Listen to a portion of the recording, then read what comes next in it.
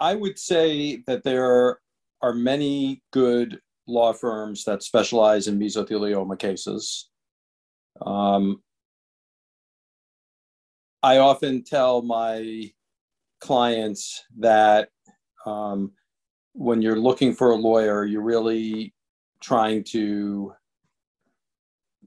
find a combination of things that will give you the best representation. One of them is who is going to actually be working on your case. A lot of times law firms will send out an investigator or a paralegal to meet with the prospective client, and they won't get an opportunity to actually talk to the lawyer who's going to be working on the case.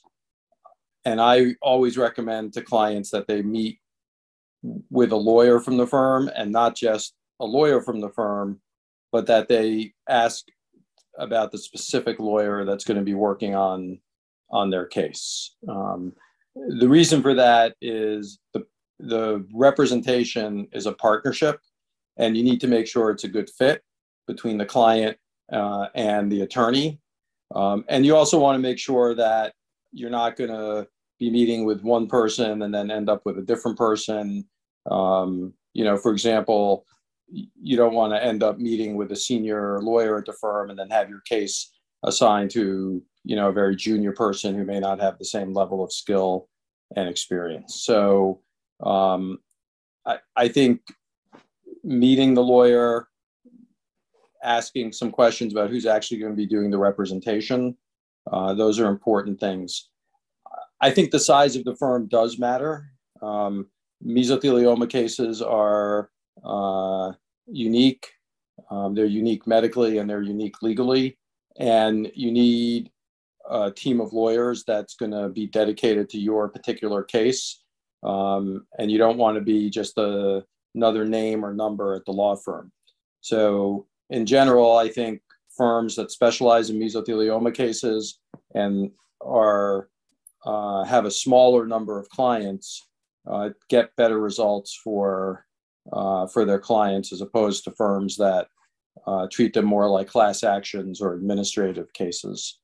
And geography is certainly one factor that you'd want to keep in mind.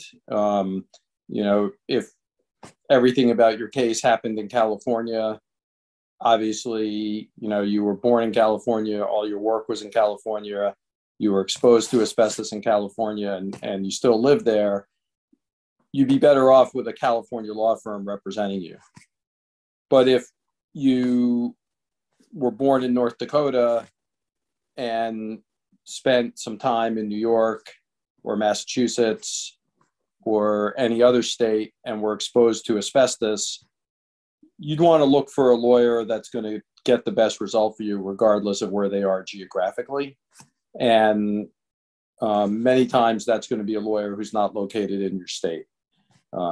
So geography is one factor, but I think looking at that broadly, based on the places that you've lived, the places that you've worked, the places that you served in the military, you don't necessarily need somebody who's local to you or in the state where you're living now.